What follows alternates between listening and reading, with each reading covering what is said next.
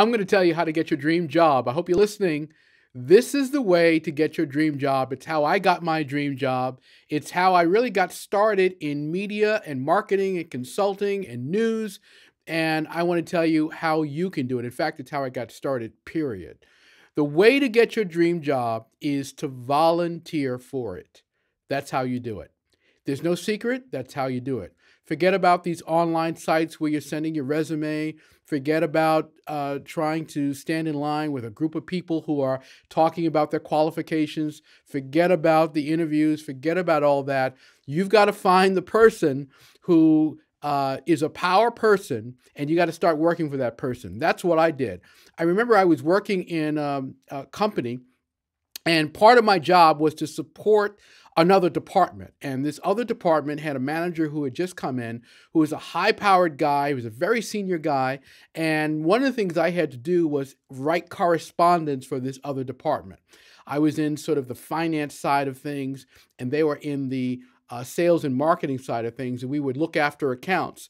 And I would write documents that would go to these clients about their financial relationship with the company, the media company that I was in.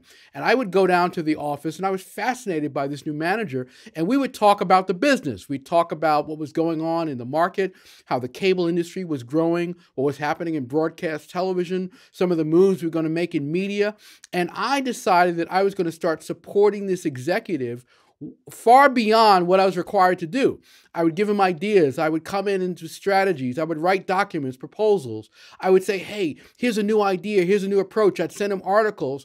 And I spent a lot of time in his office working with him on things that I wasn't getting paid to do.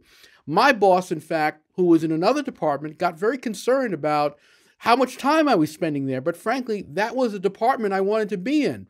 And finally, this fellow who was a rising star in the company, the guy who I was doing all the volunteering with, came to my boss and said, hey, you know what? I'd like to have Andre on my team. I've got an opening, and I want to put him in this slot. It was a slot that I didn't even have experience in, but because I had volunteered and demonstrated such competency, such interest, and such commitment to this executive and to these ideas, he said, I want you in this spot. My boss came to me and he says, wow, this guy thinks that you're going to leave my department and go work for him. Boy, isn't that something? And I said, well, you know what? That is what I want to do because I like working in this other group. The result was I moved to this other department. I moved into a spot that I wanted to be in, and it wasn't long before I was promoted several rungs on the ladder and wound up leading a division, and that just completely changed my career. So what was the secret to that? I volunteered. I walked into the guy's office, I introduced myself, I let him know what I was capable of doing, and he began to see that I was a person that could help him get things done.